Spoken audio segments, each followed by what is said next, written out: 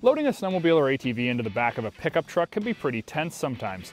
With today's taller four-wheel drive vehicles, the angle of a ramp can be pretty steep, and if you don't modulate that throttle just right, you can get yourself a free trip through the back window. Most riders look for something to back up to, like a natural ramp, so that you can ride up and into the truck bed. But out on the trail at your staging area where your truck is parked, that kind of natural place to load isn't always available. Carrying ramps is about the best idea that anyone's come up with thus far, but there's just that. You have to carry the ramps. And when you put them in the back of your truck, you need to tie them down, which takes about just as much time as it does to tie your sled down. And if you get a little lazy and decide not to tie those ramps down, you might get to your ride location and realize you made a donation to somebody on the highway.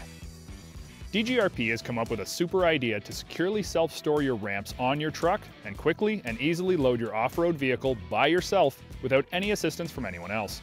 Sounds good, right? You bet it's good. It's called the DGRP Rollable Ramp. When the DGRP ramp is in loading position, it pretty much looks like any other ramp out there. Measures the same width as your truck box between the wheel wells and offers Super Glide wide glides to help guide those skis or tires when you're driving into the box of your truck. All you do is drive your sled onto the ramp until your skis are level with the end of it and set your parking brake. Get off your sled, and this is where the fun begins. Just lift up the rear of the ramp with the sled attached and you'll be surprised how easily it pivots into position. The rollers on the ramp act as a fulcrum and take a lot of the weight off of the sled as you're lifting. Just keep moving the ramp and sled forwards into your truck bed and you'll see how easy it is to get the vehicle into position. Once the sled is fully loaded, just use the conventional tie downs to secure it.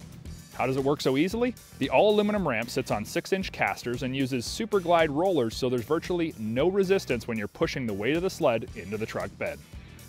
If you're nervous about loading your sled or ATV onto the ramp, don't be. DGRP makes a special winch mount for the front of the ramp that allows you to slowly, safely, and securely load your vehicle onto the ramp. Now when you're doing this, it means that there's no worry of the sled or ATV sliding backwards or spinning tracks or tires. While we have a snowmobile in currently, if you're loading an ATV, you can leave the winch cable attached to the front when you're driving away. But we still suggest using tie downs on all vehicles that you load for obvious safety reasons. When it's time to unload, just remove your tie downs, roll the ramp and sled out horizontally to the back of the tailgate and let it down onto the ground. Get on your sled, put it in reverse, back it off, and that is that.